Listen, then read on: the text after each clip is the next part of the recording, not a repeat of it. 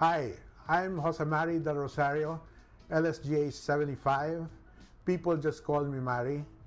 I am President and CEO of Phinma Hospitality and Phinma Microtel Hotels here in the Philippines.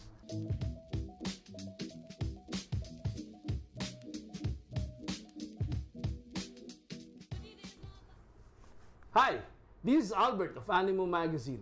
We're here to interview Mr. Jose Mari del Rosario of Trip Hotel, and we're here to find out how Trip has managed to survive during this pandemic. Hi Mari, how are you? Nice to see you, Albert. I can't shake your hands. The rule says we can only do let's this. do that. There you go. That's the only way to do it. So how are you now? That's part of the new normal. They call everything new normal. Yes. So it's quite scary. How did you react as head of this hotel, Trip Hotel, when the news of COVID started? Well, as you know, Albert, Trip is only part of the chain of hotels that we have here in the Philippines. We have a total of 15 hotels under the Microtel brand name, and then this hotel, Trip, is our latest addition. But aside from that, we have also about 5 managed hotels under the Paramount brands, and these are independent hotels that are under our management. So they're all over the country, from far north, Baguio, as far down as Jensan and Davao. Now, to answer your question, it was really, really a shock, in the sense that, well, we're sort of used to disasters, in the sense of the Philippines being a disaster-prone country in terms of volcano eruption, earthquake, typhoon. So we're used to disruptions. We just didn't anticipate, and nobody anticipated, that it could last this long. So it's been devastating for us. So how did I react? It was complete, really shock in terms of what do we do now? Before, we say, oh, 3 months lang yan. People will forget, people will travel again. But this one is just really totally encompassing the whole economy of not only the Philippines, but the whole world. So it's been devastating. When did you feel that it's going to be a problem? Of course, on day one, you said, it's gonna, 1 week, 2 weeks, maybe a month. Right. But when did you feel that, hey, this is a serious problem? When they started imposing restrictions on travel. First, it was a restriction on travel from China. I said, okay, we don't have too much of a Chinese market. But when they started banning all foreigners coming into the Philippines, and then even domestic travel from among Filipinos, not only flying in, but completely shut down the airports and public transportation, and even public transportation. So that is when it really hit us. And then when it started spreading all over the world, that's when really said, shit, what's it in for us? Yeah. So, what were the things that you did as a Strip or as Microtel to address the problem?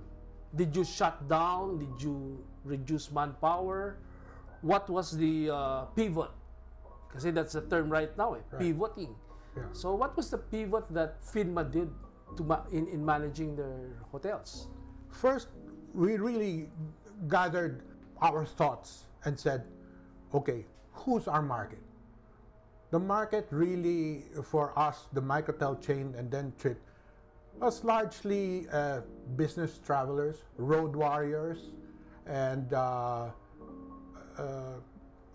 big part of it is Filipinos. But even in the resort locations where we have the reverse, where we have foreign visitors, that was the first group of hotels that we thought this is gonna die. See? So about here in Metro Manila, we didn't really know what was gonna happen. So what did we do? The first thing we really thought about was how do we take care of our employees?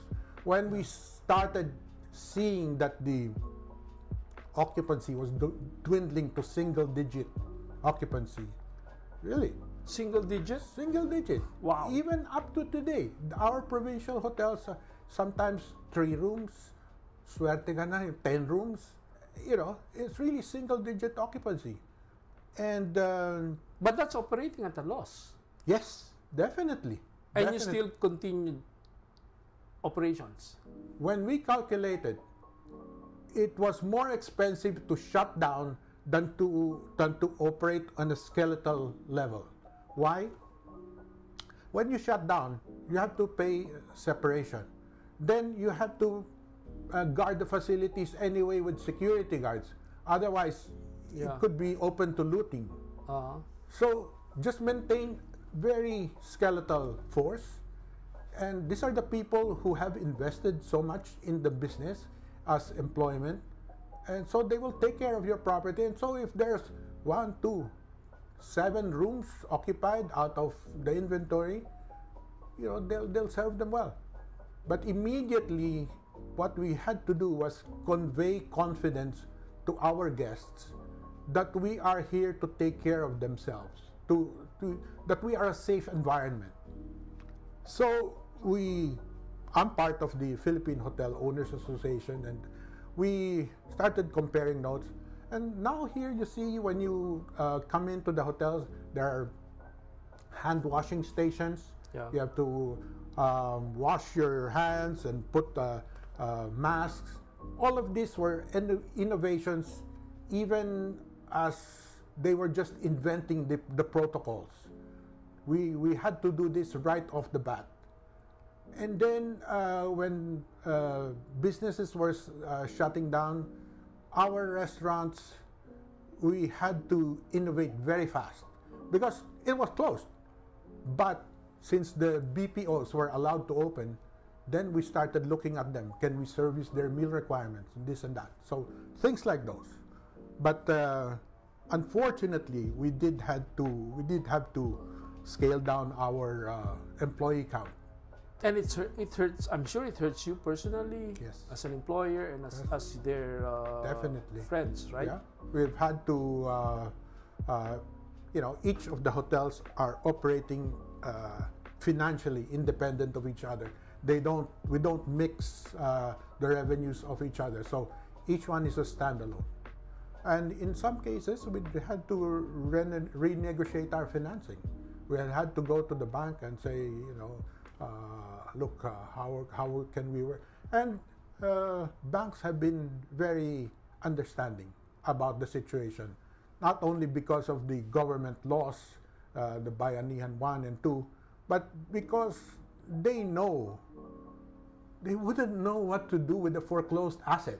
Correct. They don't know how to run a hotel anyway, or to run a even a car. What will they do with it? It's so much depreciated value if you foreclose on an owner of a car. So they've been quite cooperative. We're very happy about that. That's nice to hear. But none of your Microtel branches have totally closed. We did for a while, for months. Like let's say the one in General Santos, when they locked down the whole city, in Davao, even in Baguio. Yes, we did. The only ones that didn't shut down completely were the ones here in Metro Manila. We have 4 here in Metro Manila, and a 5th one, an independent brand under Paramount. And since day one, they have been having BPO business. They had to run 24/7. So what they did was house all of their employees in the hotels. And also the other business was returning OFWs. A lot of repatriates coming in, and they had to be quarantined. So that was the bulk of the business, and up to today, it's still that. But in the provinces, let's say from Baguio, then even the resorts especially, they're shut down. And unfortunately, even if the government lift all of these barbecue Q, it doesn't work that way, because the messaging of government levels is totally different. National says it's open, the local government says No. you can't come in. Classical example, they opened up Boracay for Western Visayas residents, but the spending power of Western Visayas people are also down.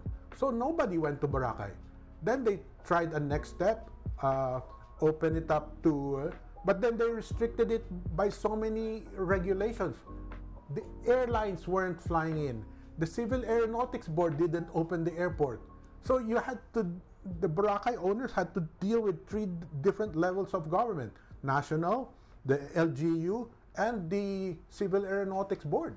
And for the tourists, the local tourists, it costs a lot. It would cost a lot of money for me to go there, because I have to get the clearances, the medical certificates, even some barangay clearances. So it's not very true. it's not very convenient. Not at all, not at all. How about the hotel industry? I'm sure they're going through the same experience as you are. You have an idea on how the whole industry is moving forward? I don't have the exact numbers, but unemployment is really bad. Can you imagine if you're running a 5-star hotel? Let's say a Shangri-La or a Hyatt. You have big ballrooms. You have 8 restaurants, for example. You have a Japanese restaurant, a Chinese restaurant, a French fine dining. All of those are shut down. Not to mention the ballrooms. You have a ballroom with a capacity of 1,000 people, 1,500, or let's say even 300. It's shut down. It's not making money at all. And these are Zero. the high-ticket items. These are the high-ticket venues. Right. They make a lot of money on the food, on the rental. Right. You know, like, for example, the Marriott near the airport, they just expanded to be the biggest ballroom in the country. And so, and it's happening in Cebu, in Iloilo, you know, it's the same thing. All of these ballrooms is not only now having problems, but the new normal when they open up. It's going to be really a pandemic financially, really very disastrous. What are you going to do with all of those ballrooms? Exactly. For Trip, moving forward, first, personally, when do you think this COVID will end? They say it's going to be in April 2021. I've seen some studies, and I think, well, the biggest factor would probably be the vaccine. But even at that, even if you get it today, it will take a long time before people will start traveling again. People are scared to travel in a metal tube with 300 people traveling from all over the US back to here, or from Japan or from Hong Kong.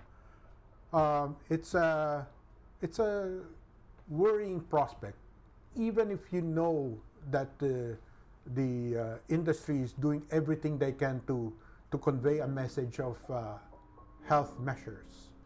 However, to answer your question, I think really it will take all of 2021 to even start recovering. I can agree with the numbers of Philippine Airlines when they said that 2019 level of passengers will only return at the earliest the last quarter of 2022. So we have about 2 years of really just having to survive. It's a very scary prospect. And you think the hotel industry will survive that long? A lot of the owners, a lot of the hotels some will really have to shut down permanently. That is the truth. Some will have to go into real financial trouble and have to be foreclosed by the banks. But the single sad thing is the unemployment that has been caused. It is really going to be bad. You know, we've come this far. Maybe it's going to, you know, like since last night they allowed Filipinos to travel outbound, okay, or staycations to happen since last week. I mean, really, who's going to stay? Yeah. You're already here in NCR. Are you going to stay in a hotel here in NCR as well? So that's going to be a very difficult prospect. I'm usually a very optimistic person, but you know. I saw a fellow Lasallian who owns a hotel. Mm-hmm. I saw his business model, Okay. wherein he was selling the hotel room. So whoever occupies that, they get a share of the revenue of the hotel room. That's you know, I've seen that before in some hotels. I think Astoria did that already, but I don't know if it will work, because if you have a lot of money now, what do you do with that? It's again an investor. If he puts in money to buy a 30 square meter hotel room as an investment, you would be looking at past performance. Mm-hmm. But you will have to be very sharp to see what is the performance going to be moving forward. And it's just common sense that you know, for the developer side, he gets a little bit of his money back. But how about for that investor? It's just like getting an owner to buy a Toyota Vios on financing, on installment, and putting it in Grab. Mm-hmm. Will you have the returns like you had before or not? Probably not. Yeah. So if you are going to borrow money at this point to get into any business, it's going to be very risky. Unless you get something like, you know, e-commerce, I hear, is doing very well. Mm-hmm. Agricultural products are probably doing very well. I hear that you can't even buy pets. People like to have pets now. Apparently, that's a very strong demand for pets in the house because people are staying home. Same thing with plants. Yeah, mga plantitos and plantitas. Right. So apparently, there are some pockets of opportunities that are happening that are congratulations to people who can really pivot and think out of the box and have something to do on the onset. Otherwise, it's a very difficult prospect. I hate to sound like this, but I'm just talking. I'm being very honest, Albert. Yeah. So, in summary, we're looking at the hotel industry and Trip Hotel and Microtel to wait until things evolve, things happen, as far as getting the vaccine, as far as the confidence of travelers moving around, local and international travelers moving around. From your end, are you just going to wait, or are there things that you are going to do to get people to come here? As an industry, and fortunately, the Department of Tourism is listening, and they move when we ask for something. As much as possible, they try to support. And yes, we have to move on our own. We have to initiate things. The marketing message that we have to convey is it's safe to stay with us. It's safe to stay with hotels because we are doing all of these health protocols. It's okay to have your conference. It's okay to have your meetings here in the hotels.